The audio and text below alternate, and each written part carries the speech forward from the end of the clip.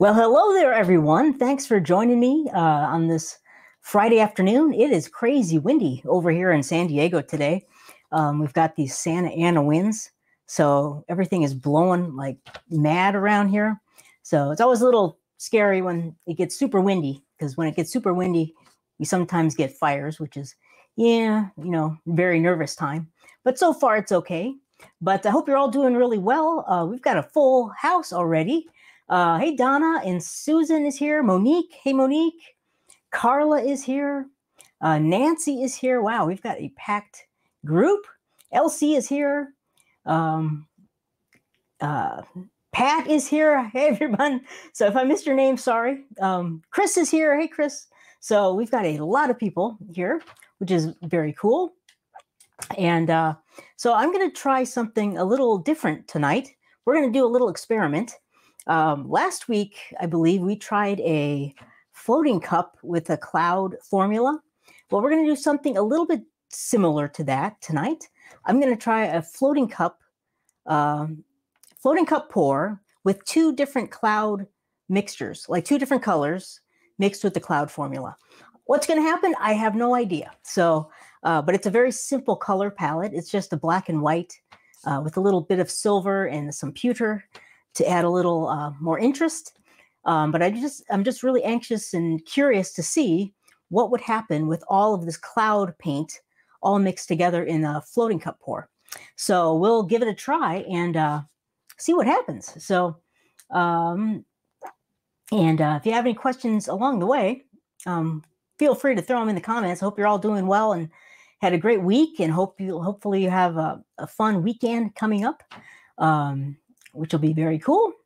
So I'm just going to flip the camera over and show you what we're going to do. So here we go. I'm going to turn it over here, and I got my canvas all ready to go. We're doing a 12 by 16 tonight, just a stretched canvas. And here are my paints, just 4 of them. It's a very simple color palette, but it's a fun one. I really like this super simple color palette. You can get some very pretty paintings with it. They're kind of contemporary, and whenever I try something crazy and new, like a new experiment, I like to kind of limit the colors and kind of do it's a little more controlled color palette, so you can kind of see what happens with the effects. So we've got a black cloud mix right here, and I've got a white cloud mix right here. And here is my pewter, which I love, from Amsterdam. And here is my silver, which is just, I think, Artist Loft silver, which is a nice silver, kind of a medium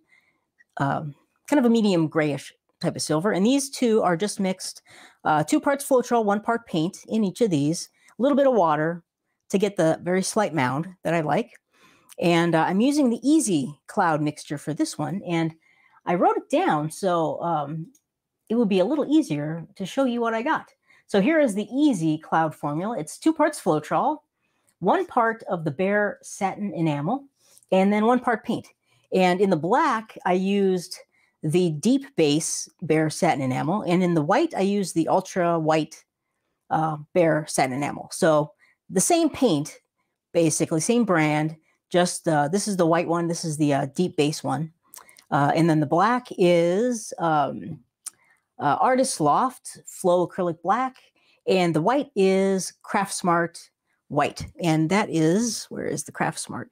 So it's just this kind of cheap Craft Smart satin acrylic paint for my white, and the formula is right there. 2 parts Floetrol, 1 part bare, and then 1 part paint, and a little bit of water too. Not too much. I didn't use any water in the white, but a little bit in the black, just to get a little bit thinner. So that's kind of what we're going to do tonight. I thought that would be kind of fun. I've got my cup all ready to go, my floating cup. And for a 12 by 16, we need 7.5 ounces of paint. So I've got that marked off and ready to fill it up. I've got my little tape tab right on there for my floating cup, my floating cup tab, I guess I should call that. So we're ready to fill our cup up, and then I'm just going to use the black cloud mix for my base coat. So going to have a lot of cloud mix in this one. And I'm just going to flip over to comments to see if there's any anything that's popped up. No, not yet. So, all right, I will continue on here. So, cool. Let me, I'll just leave the cloud mix thing up there for now. In case anyone new pops on, they'll see what we're doing. And so let's layer our cup, and then I'll spread out our base coat. I think I'm going to start with the white. So I'm going to just pour a little bit of white in the bottom, maybe a touch more. And I'm not going to, you could do all floating layers for a floating flip cup or a flip cup. I might do a little bit of a high pour just to get things blended up a little bit more. We'll see how that works. Next up, I'm going to go with my pewter color, I think, and just kind of pour a little bit of that in there. Then I think I'll put in some of the black cloud mix. And then here is some of the silver. There we go. And what's next? Back to white, maybe. And for the white, I think I'll do a little bit of a high pour. So the white's going to kind of shoot all the way into that cup. And that is going to cause a little bit of mixing and blending. That might maybe create some interesting cloudy effects, perhaps. We'll find out. There's a little more silver. And for the black, I'm also going to do a little bit of a high pour with the black cloud mix. Maybe that'll create some cool interest. And then one more layer of the white. I'm just going to do a regular white layer. Go back to the pewter here. So maybe a little silver, a little more black.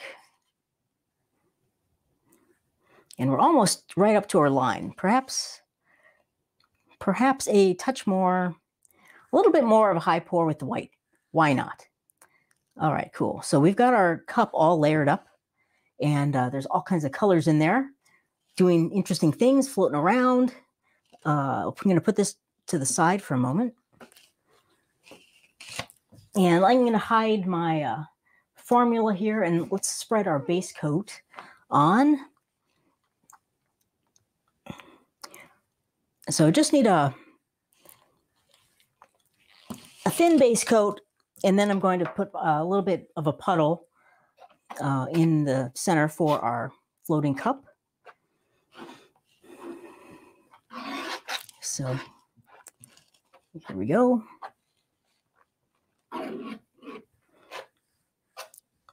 So I'm not trying to mimic like a pearl pour or anything. These paints are too thick for a pearl pour, but I'm just curious to see what will happen with some of these techniques when you mix in the cloud mixtures.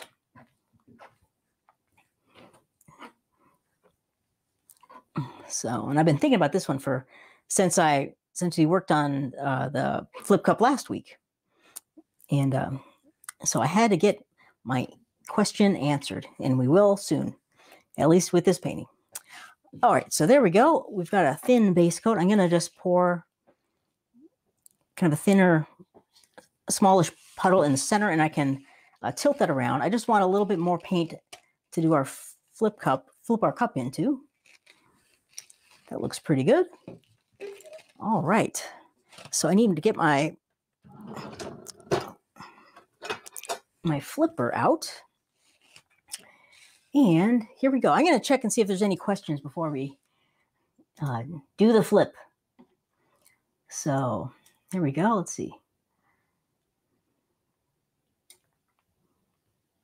Nancy's got a question about sales. Well, you could answer that. I'll answer that in a little bit, Nancy. It's a good question. Sorry, lost my connection. And Donna just asked, I lost my connection a second. Does all of those paints have the cloud mixture in them? No, just 2 of them, Donna. So only the cloud mix is the black and the white. So these are the cloud mixtures. I have a silver and the pewter but those are just mixed standard. Just 2 parts Floetrol, 1 part paint. So, and cool. And then Nancy said, you said that cheap paints aren't really archival paint. Not necessarily. I mean, cheaper paint, it depends on the paint, really. Craft paints, aren't archival quality. I'm not really looking at this as a sellable painting. This is just an experiment and a test.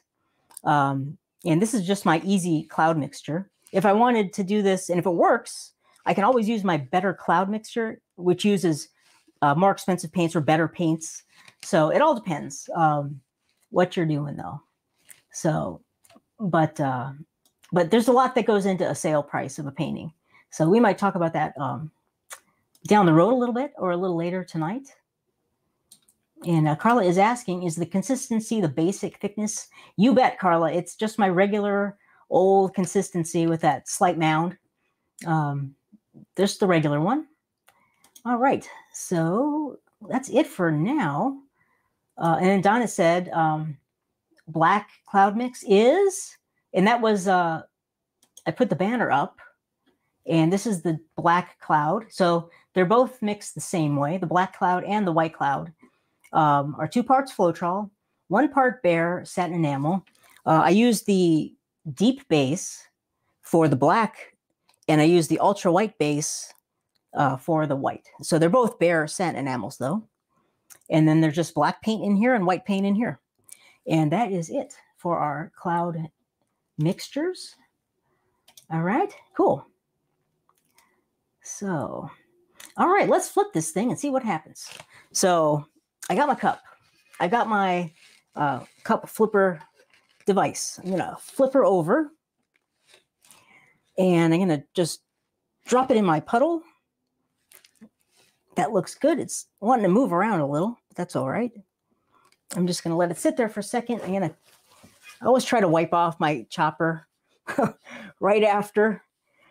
Sometimes I fail. It's pretty dirty, as you can see. But just to clean it off. All right. So we have got our cup on. Let me move these paints out of the way. And here we go. I've got my tape tab. I'm going to just release that, and it's going to start floating around any minute now. There we go. Sometimes it takes a second or two for the air to release the paint. And it's looking cool. I'm going to just float it around a bit. Perhaps lift it, let a little more paint out. Float that around. And then usually once is about enough. And then you can kind of just pull the cup off. I'm going to see what we got. So we've got an interesting white center there. I'm going to take a sip of water really quick.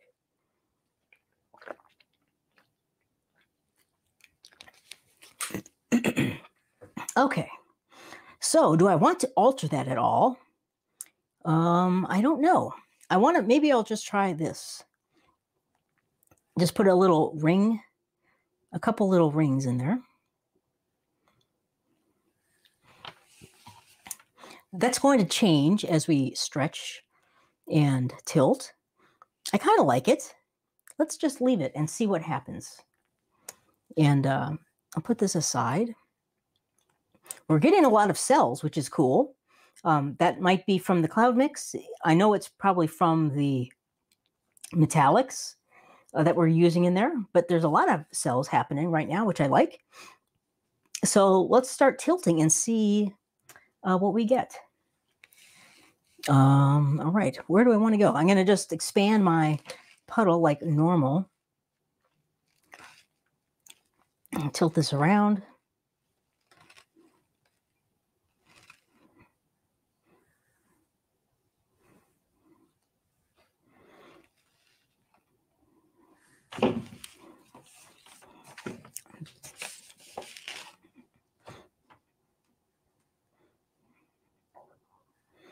And there we go. So let's choose a corner to tilt off of. I think I'll just start with this one right here.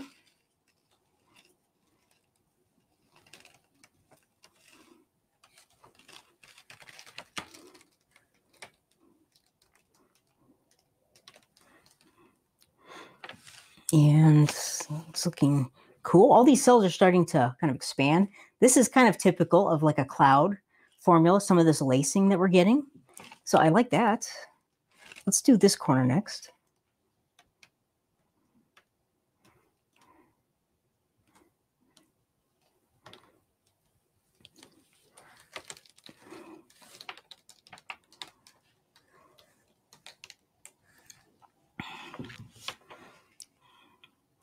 All right.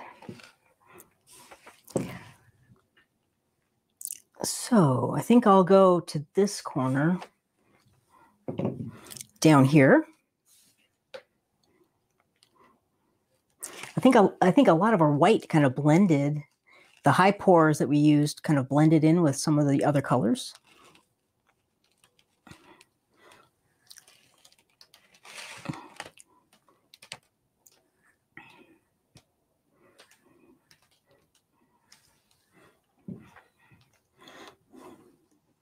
Interesting. We got this giant, I think that was a little drop of paint.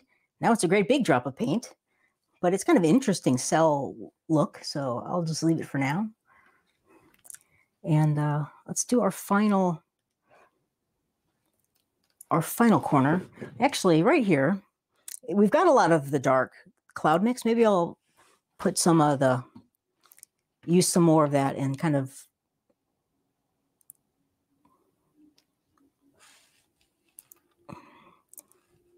it's not really a negative space. It's just kind of a dark corner, I'd call it. We'll kind of keep that corner dark, perhaps. And I'll pour some of that off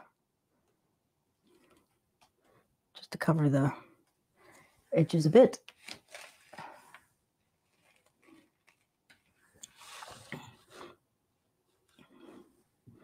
And let's see what we got.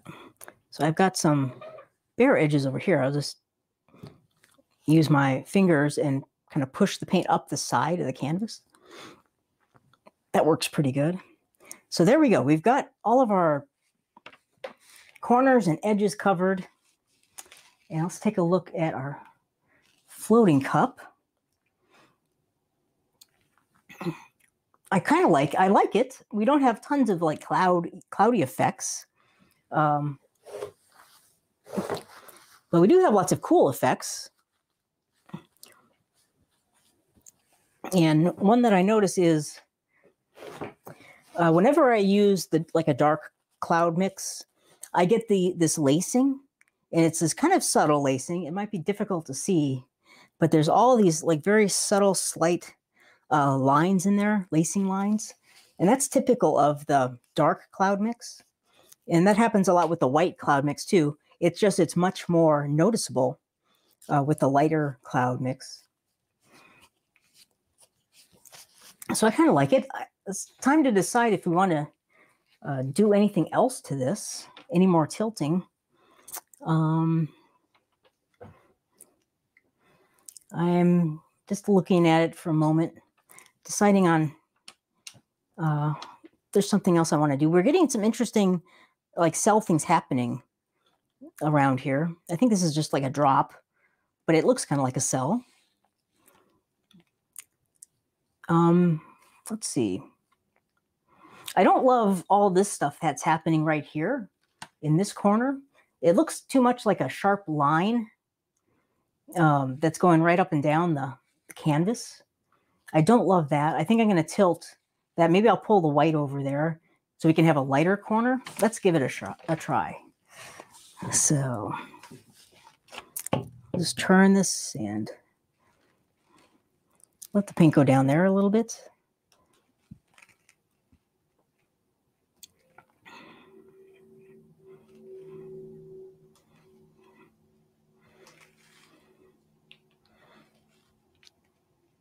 This will also create some other things and stretch some other things, and maybe some other effects will happen.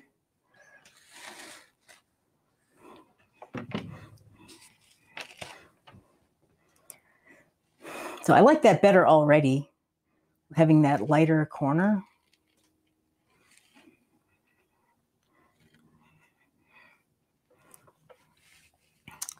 So, all right.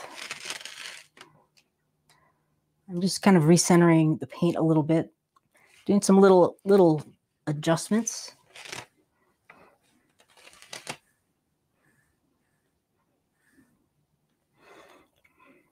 There we go. It's an interesting orientation this way. I think I like it.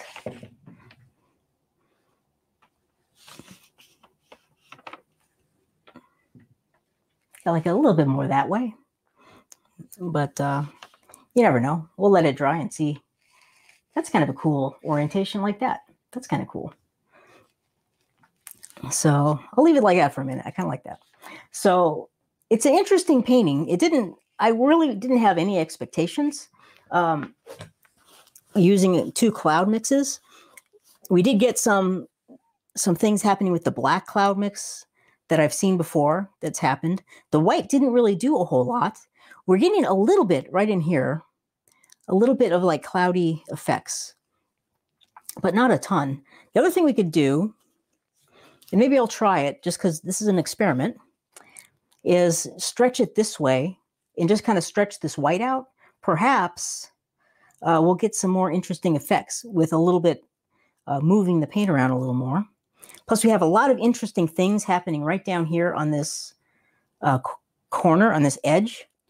And I normally don't like that at all, because all of the interest, you want it in the painting, more in the central quadrants of the painting, not along the edges. So I think it'll tilt some of that out. It'll stretch the paint out. We'll expand the white. Maybe we'll get some more interesting things happening. Let's give it a shot. Why not?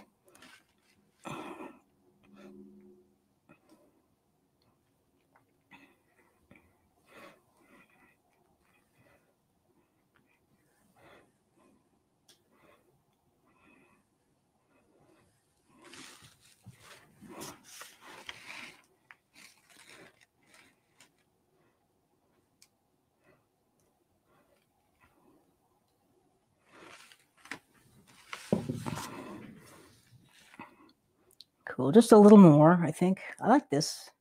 I like what's happening.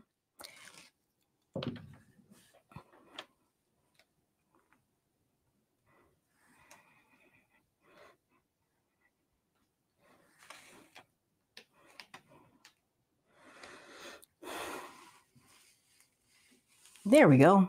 So we just kind of stretched out, we stretch off some of that, some of the interest that was on the edge, which I like a lot more. I think anything that's really interesting, you don't want it on the edges or the corners, because it just pulls the viewer's eye right out of the painting. You want to keep all the interesting stuff happening in the center. But we've expanded the white areas, which I like a lot. So before, the white was like kind of up in this little tiny corner. We've kind of moved it over this way, and we stretched it back down this way. I think it's a more balanced painting, like compositionally wise. So I like it. So I don't think you'd tell, oh, wow, there's a lot of cloud mix in this painting if you just looked at it. But we know. But it did give us some very cool lacing, which I really like, which sometimes can happen, but it happens a lot when you're using like a dark cloud mixture or the white cloud mix. And we've got some interesting things happening in there. So I'd say it's, an interesting experiment. It's not blowing my socks off as far as like a brand new, technique or anything like that. But I think it's worth like experimenting with again, perhaps. So we'll see down the road. Let me throw these away. So let me check and see if there are any questions. I'm sure there are. Um,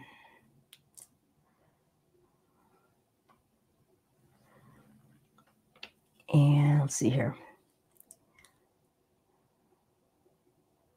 Just checking. Chris had a question earlier, and she's asking if you do a cloud pour using the easy formula, would you use a pouring medium for the other paints? Would you get cloud cells? Let's see. Normally, when I do the easy when I do the easy cloud formula, I just mix up like one color with the cloud mixture, and then the other colors I mix with the regular pouring medium. So like either just Floetrol and paint, and that's usually what I make, what I mix up. So just regular mixture of other paints, and then the cloud mixture, and then that's it. If you wanted to, you could use Liquitex pouring medium or something like that in addition to Floetrol. And I'm sure you get some interesting effects with that. Hopefully that's what you're asking, Chris. Because the cloud cells all pretty much come from just the cloud mixture. And that's kind of what we did here. We used two different cloud mixtures. One thing I was wondering about is if you used like all cloud mixtures, would they kind of nullify each other, cancel each other out? I think that might have happened here a little bit with the white. So it's hard to tell from, just one painting. But hopefully that answered your question, Chris. Let's see here. If not, just ask again, I guess. All right, let's see.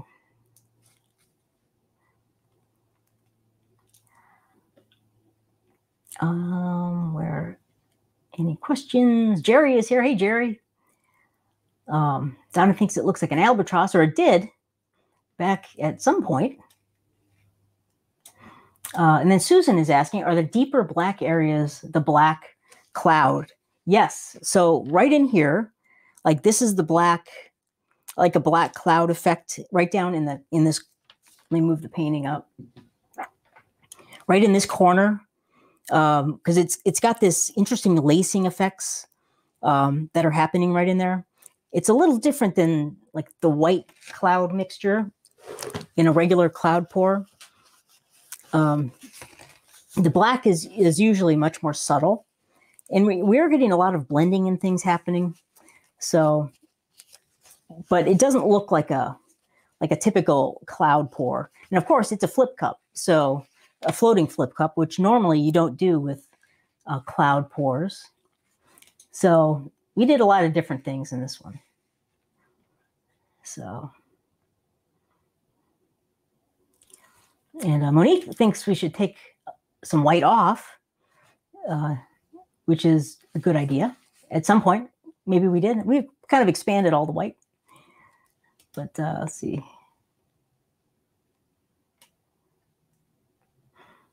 Veronica likes it. She uses bright colors a lot, which is cool. Thanks, Veronica. Yeah, I like to use a lot of neutralized colors, and I'm mixing a lot of my own colors now to get them a little more neutral and a little more subtlety in my paintings. And maybe keep just one bright and the rest of them are a little less intense.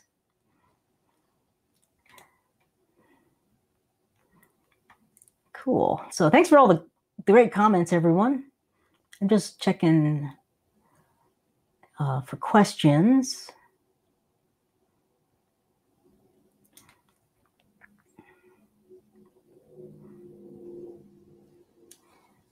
And Jay is like the compositional aspects that I talked about. And I'm always thinking about composition in the back of my, I usually, it's hard to verbalize it when you're doing demos. I try to as best I can, but I'm always thinking about it when I'm tilting and stretching the paint. Thanks a lot, Jay. And Susan is asking if we can see the lacing up close. And let me zoom in. Yeah, sure. And Monique, no socks are blown off. That's correct. At least mine weren't. They're still firmly on my feet. So let me zoom in here. Maybe I can get oops, that's out. A little closer look. And I'll move the painting around a little bit. So let me go over here. So here it is. Maybe I can adjust the exposure too. So this is some of the very subtle lacing that you see in the painting. Let me try one thing. Perhaps that helped a little bit to show it. It can be hard to pick up on the camera, but there's this very fine, kind of intricate lattice work type lacing that's happening. Let me move it over here. You can see it better on the corner here. So this is like that's the pewter or the silver creating this very fine lacing look in the paints. And over here, there's a little more right there in the black. So that's kind of typical of what happens with the white cloud does that too. But with the white cloud, it's usually darker lacing instead of like this is light lacing on a dark background. With the white, it's the opposite. It's dark lacing against the white background. And over here is, see, some of these cells look a little bit cloudy. Like this is kind of a cloudy effect here happening. Over here in the white a little bit, but not tons. There's a little more lacing up here. So hopefully that helps kind of show you what the darker cloud mixtures kind of do. At least when I've done them. So cool. So let me flip back here. I'm going to flip it over to me. Hello again, and see if there's any other questions you had. That was a good idea, Susan. And let's see.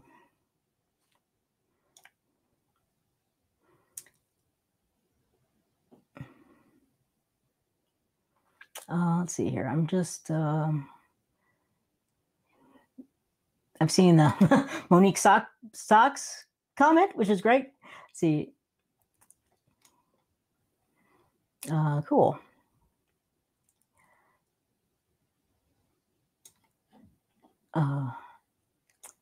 Sorry.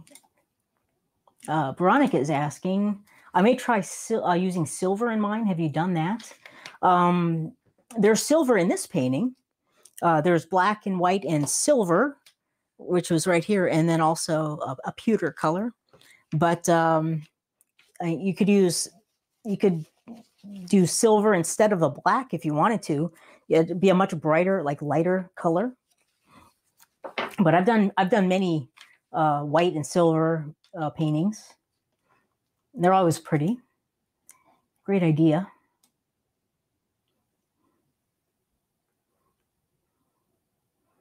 Cool. And Veronica said a shimmery silver. Like I don't think I've done it like I've tried a silver cloud mixture before. Like if that's what you're asking, like mix a silver cloud mix. That could be very interesting though, to see what happens with that. So cool. All right. Any other questions that you might have? I'd be happy to answer them. And Navala is here. Hey, Navala. She says pewter gives an eerie, shadowy look. Yeah, it's a funny color. I really like it a lot. In this particular painting, it looks it's like a very warmish gray, kind of a warm gray color. But yeah, it's funny. It kind of took over this painting, actually, the pewter. I didn't think I used that much, but it's a cool color. It's one of my favorites. I use it all the time now. And Carla is asking, I've had a problem with the shimmer in metallic paint disappear Is it the medium?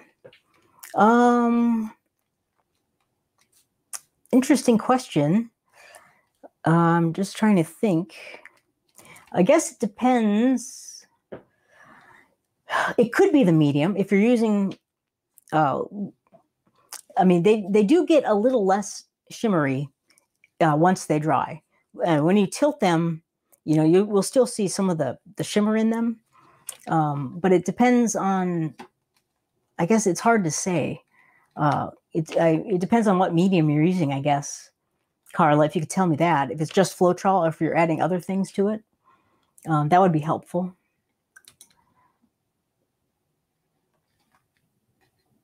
And Nancy is asking again about pricing. I know there are a lot of things that affect pricing, but would you tell a client that the painting won't last more than 10 years or so?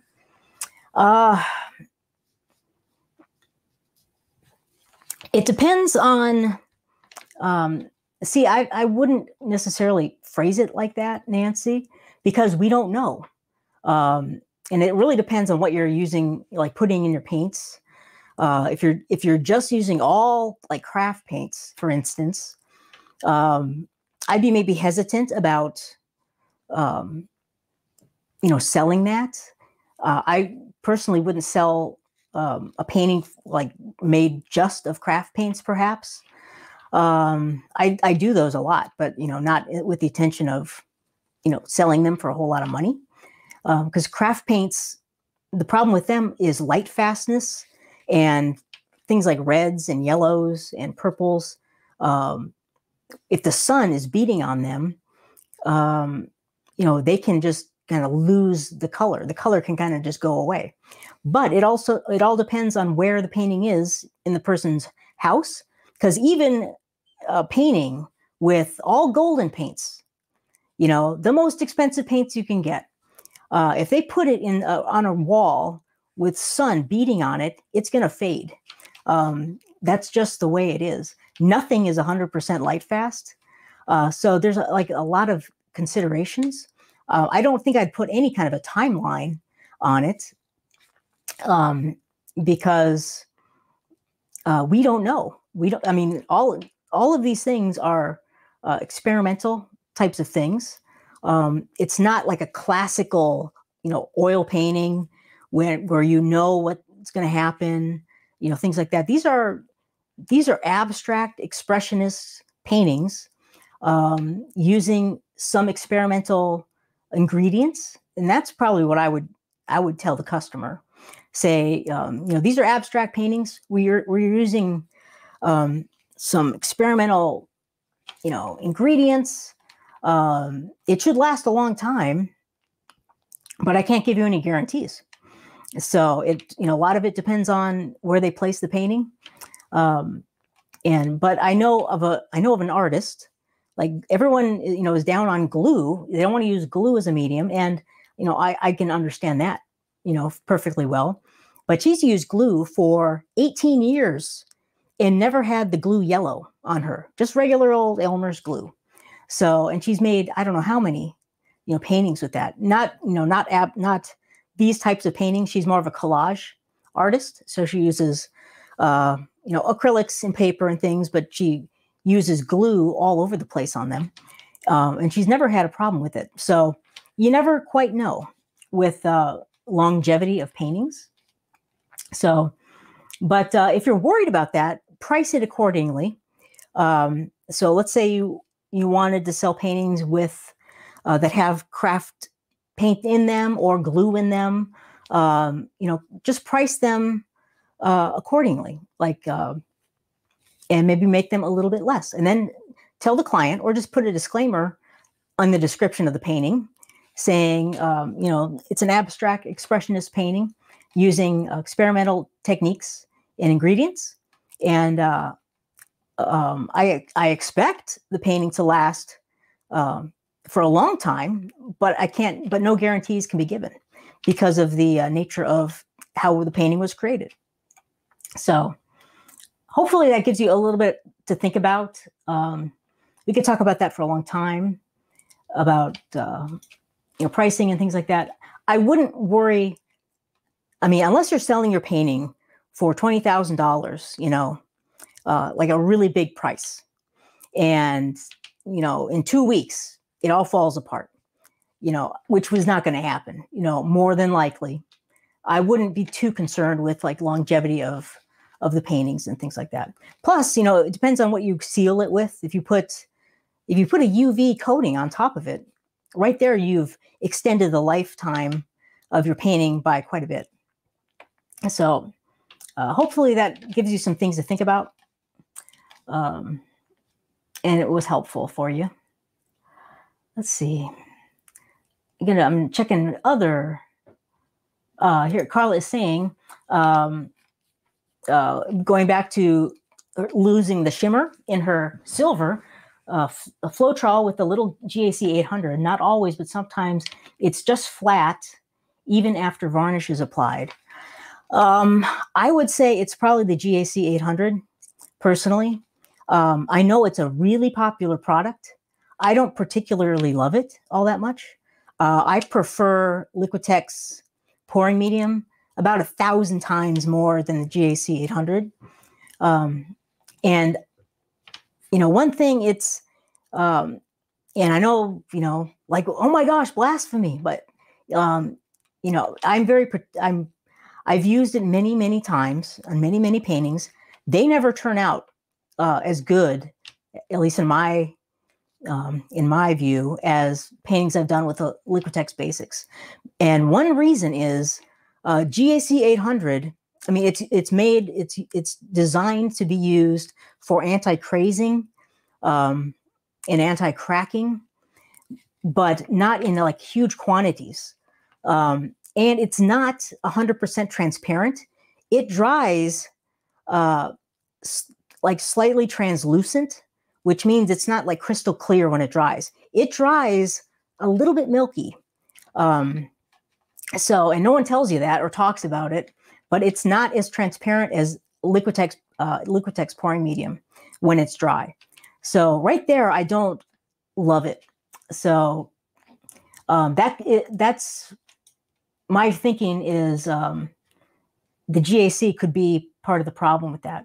So maybe substitute it out, like try a painting and just leave the GAC out altogether. Just try it with Floetrol in your paints and water if you need it, and then see what happens. Or try the Liquitex instead. So hopefully that helps.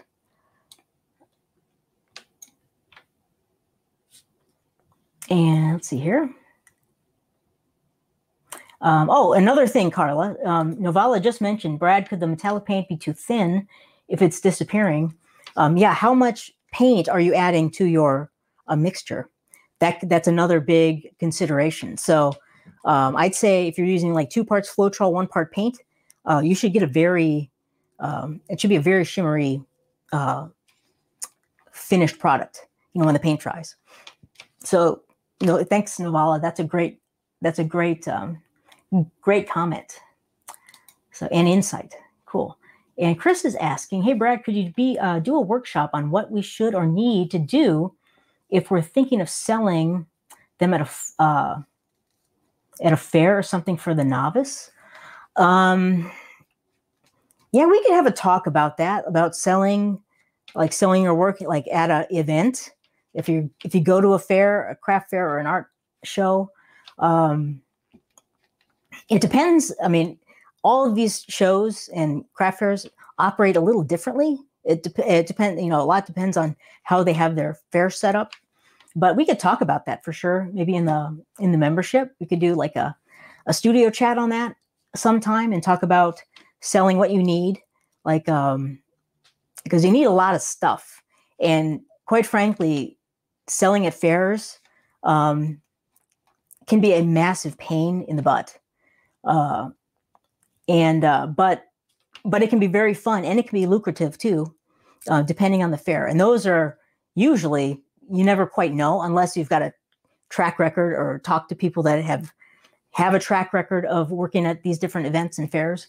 But we could sure talk about that, like what you need for pricing, or, you know, taking payments, and, you know, how to price your work, things like that, what you need to take with you.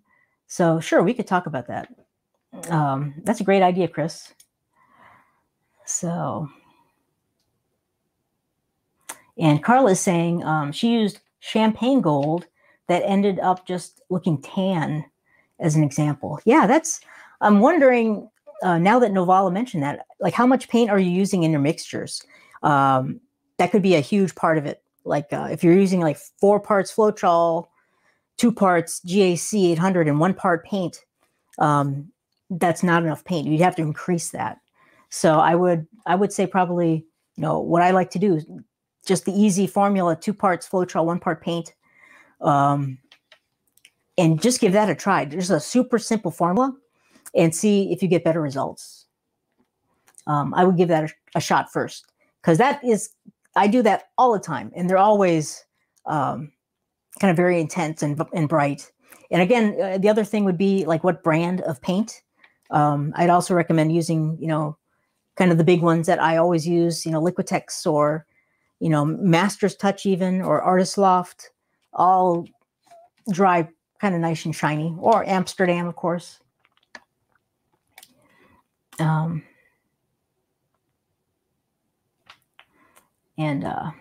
So you're very welcome, Nancy. She got something out of what I was babbling about earlier.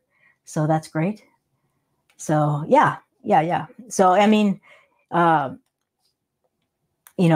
we're, just being an artist, and we're, some people call this a craft. Some people call it an art form. I personally think it's a form of art. It can be used as crafts as well.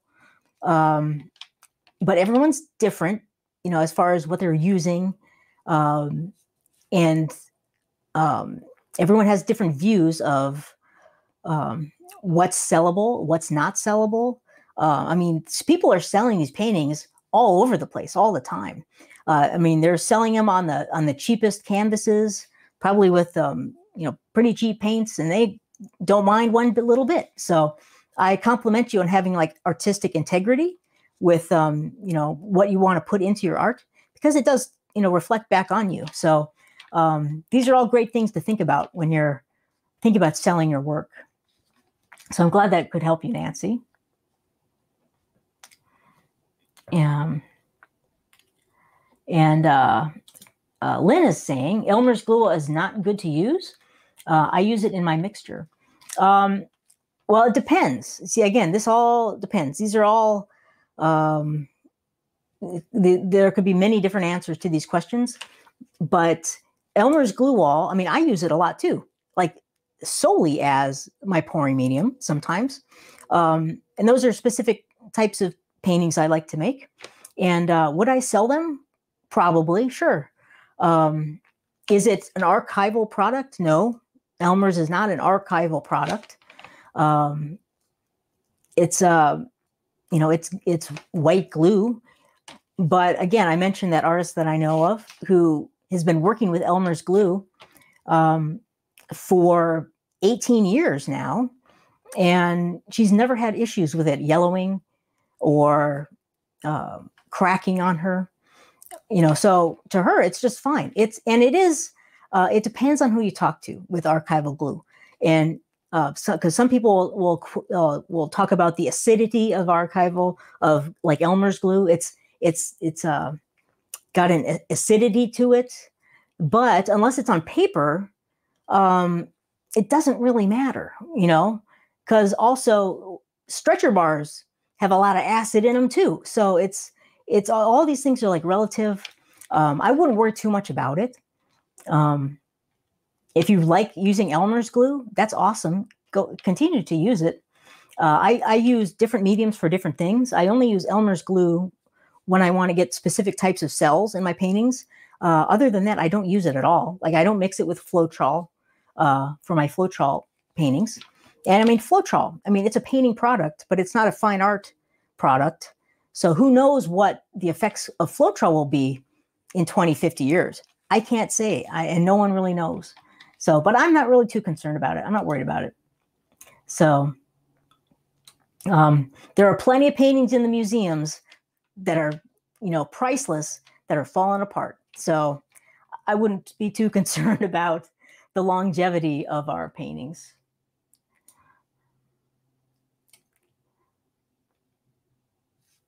And Elsie is mentioning, is DecoArt a quality craft paint? Their metallics are widely used. DecoArt is a good brand, but metallics in particular are a tricky topic because, and every paint company, none of them can really give them a light fastness value. Liquitex, Golden, even Nova Color, all of them, when you have a metallic paint and it'll look at the light fastness, it always will say NA or not applicable, or you cannot grade it. And it's because the metallics are made up differently.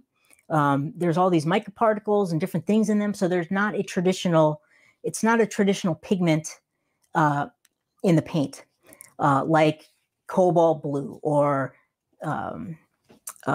cadmium red. All of these other things have been around a long time, and there's ways of making them so they will retain their light fastness. One paint in particular that I used a lot when I was in my younger days doing oil painting is alizarin crimson, but alizarin crimson is not light fast.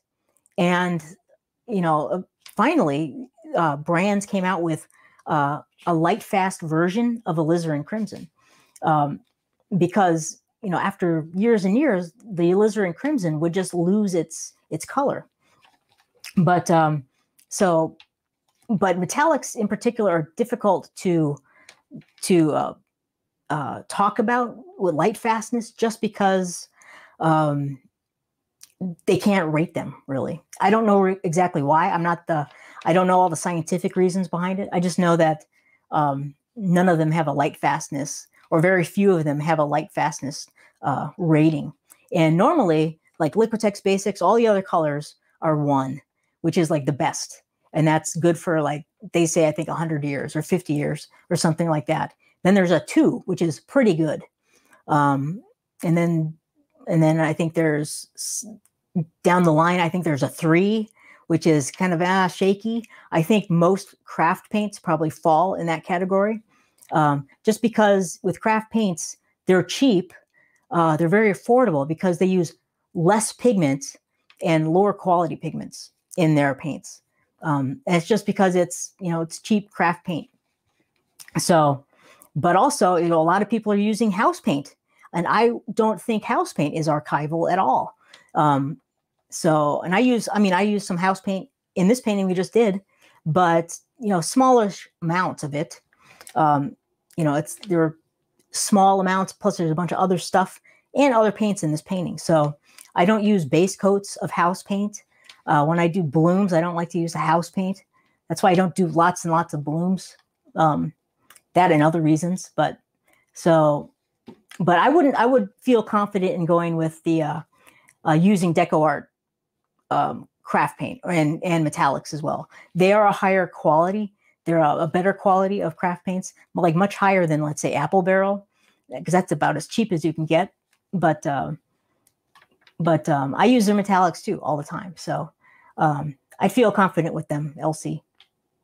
So sorry for the long answer. So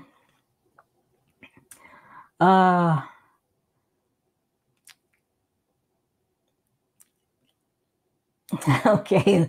Oh my gosh. Let's see. I'm probably falling behind on the comments. Sorry. Or the question. Sorry.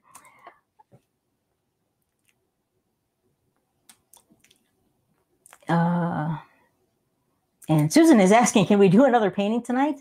I don't have enough paints mixed up, Susan. But I would love it if you would do a painting. That would be great. And hey, Gail is here. Hey, Gail. Thanks for stopping by. Great to see you. Gail is a fantastic acrylic pour artist and photographer, by the way. I envy that about her. So, Monique likes Susan's idea a lot of another painting.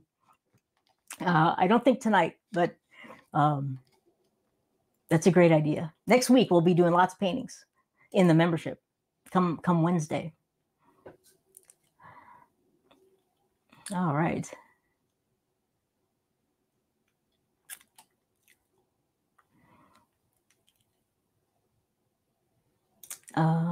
So let's see here. Just checking for some, and KC is mentioning. I wonder if resin over the glue helps.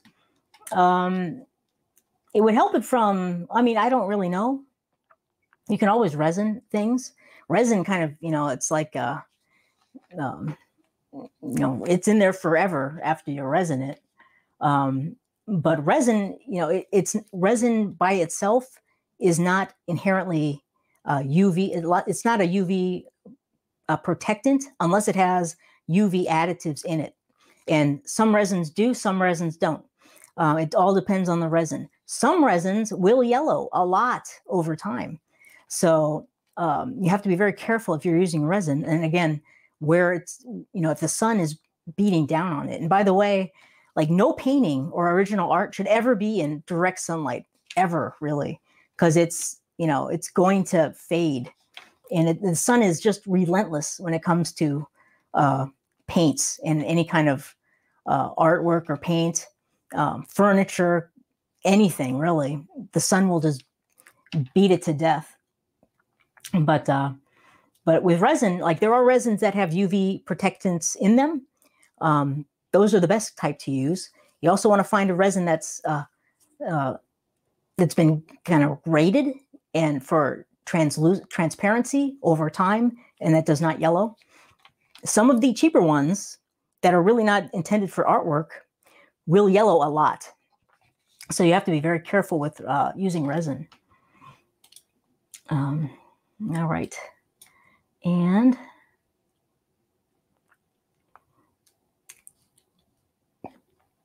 I'm getting a member question. I'm having a hard time finding the PDF you did for the swipe.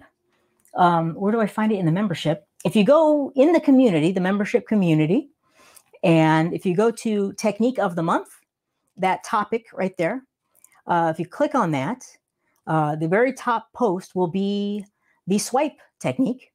And if you click on that post, it'll open up the replay of our video, and there will be the PDF right inside there. And that will be, and you can just print that out or download it. And if you have problems, you could always message me on, you could always send me an email and I could just send it to you if you still have problems, or just send me a message and I can direct you better. Hopefully that helps. And let's see here. And Vet has arrived. Hey, Vet, you missed the painting and lots of lively discussion. So at least I think it's lively. Oh my gosh.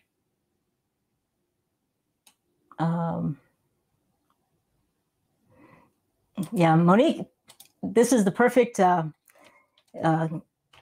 example of what we did tonight. Blasphemy and socks not blowing off is what happened tonight. Well said, Monique. My gosh, it's great. And Susan has a great tip. Check Etsy for sale prices. Yeah, I would say, yeah, check Etsy is a good place to look for sale prices. I would say look for painters in paintings that are very similar to yours. And then take into account your experience level and factor that in there. And, also, see how much you have in your paintings, put in, some kind of a number for cost, for, your materials, for packaging. That's a big one, because shipping is expensive. You have to decide if you want to offer free shipping or charge for shipping. And I'll tell you which one's most popular. The free shipping, of course. No one wants to pay for shipping. So you have to elevate your prices to accommodate for the shipping costs. And then you have to factor in, your time, investment, and profit that you want to make. So there's a lot that goes into it, but Etsy is a great place to get a kind of a baseline of what people are charging. And but also make sure that store, whatever Etsy store that is, they're actually selling stuff. Because there could be a store that has a whole lot of paintings for sale and they're expensive. And you're like, yes, that's awesome, but they might not be selling any of them. So you have to make sure it's a profitable store that you're looking at. But that's a great advice, Susan.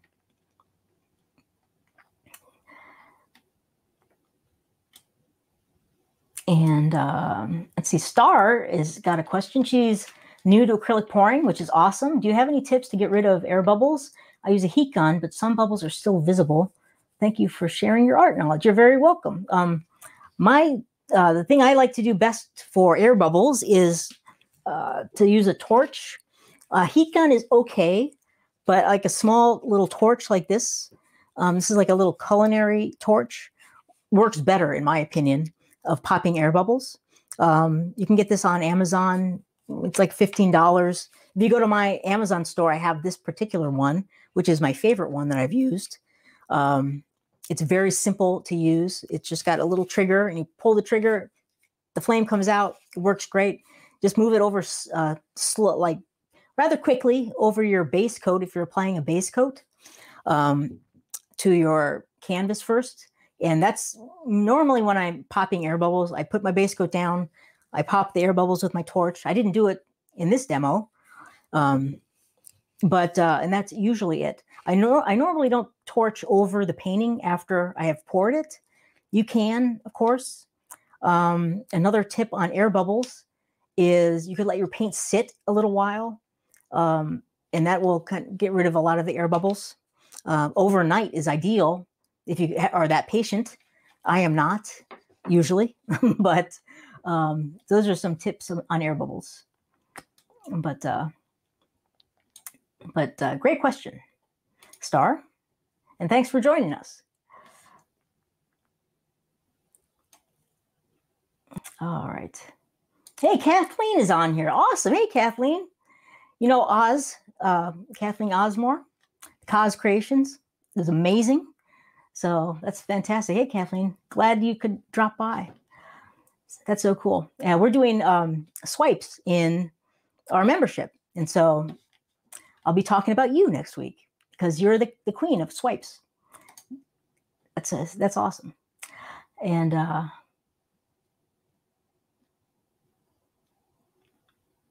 Jerry has been out of the loop a little bit.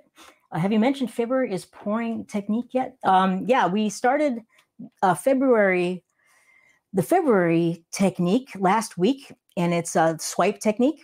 So I did the swipe walkthrough last Wednesday. It's in the membership if you want to check it out. Jerry, I have a PDF for you. And I did one demo, like a simple demo Wednesday, but we're going to be doing 3 or 4 different variations of the swipe this coming week in the membership. So hope you can make it for that. It'll be fun. Swipes are awesome. So glad you could make it tonight, Jerry.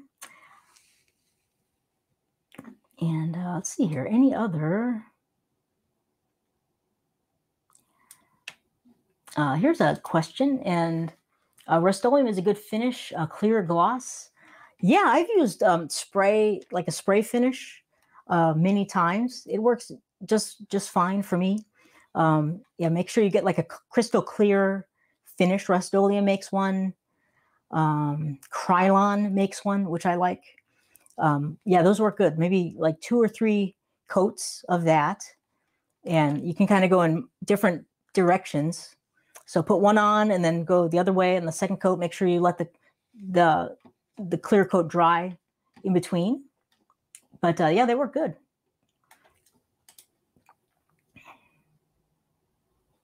And KC is mentioning photographs, keep them out of the sun. Absolutely.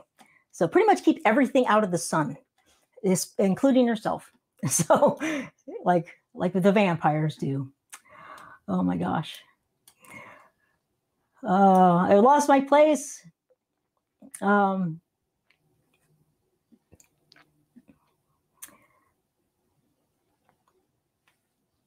let's see here.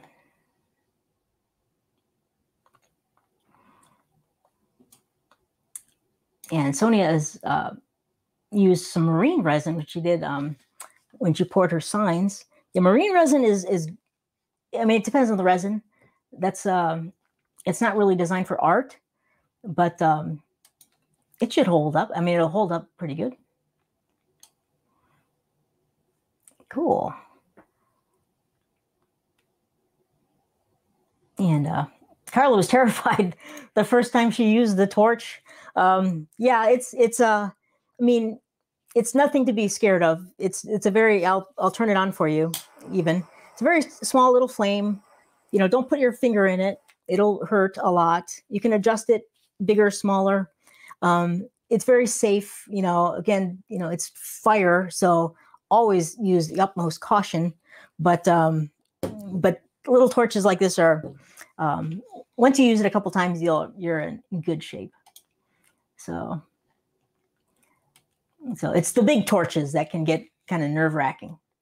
So, and then Novala's got a great point. Never torch alcohol ink.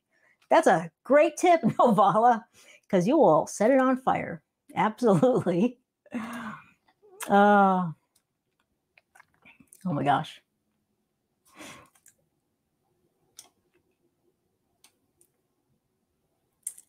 All right, let's see. I think I reached the end of the questions. And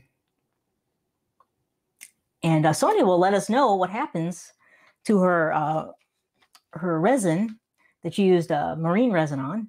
That'd be great to see what happens, Sonia. Let us know.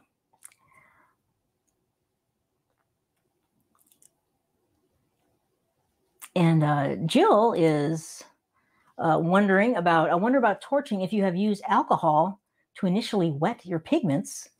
I'd be very careful then, Jill, because you could probably set them on fire. I don't use alcohol in any of my mixtures, so I never worry about that.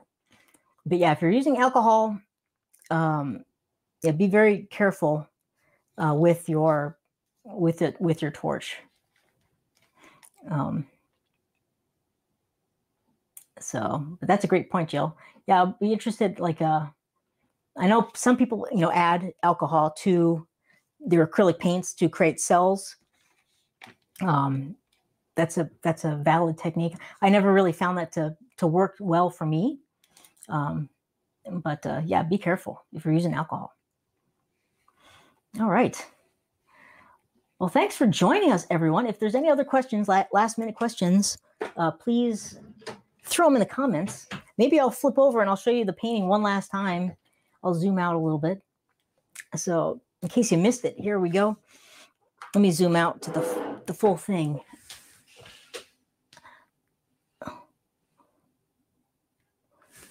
Here we go.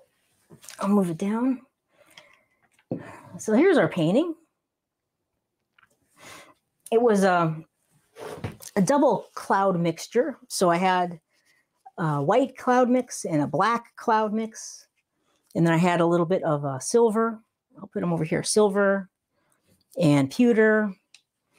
And this is what we got. So it was just an experiment to see what would happen with two different types of cloud mix.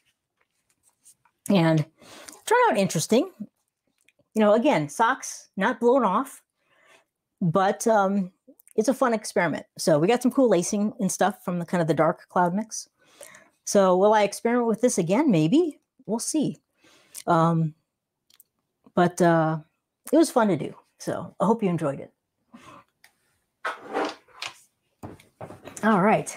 So let me flip back here. And I don't see any final questions. So I will say have a happy or a wonderful weekend. Hope you have a fun weekend. You can do some painting. If you try anything that you like, post it in our group, the Acrylic Pouring Club group. That would be awesome. I'd like to take a look at what you have come up with. Be careful with your torches, and don't use alcohol around them, and have fun. All right. And I will look forward to seeing you next week. And thanks so much for joining me and the great questions and awesome comments. So thanks, everyone. I will talk to you very soon. Bye-bye.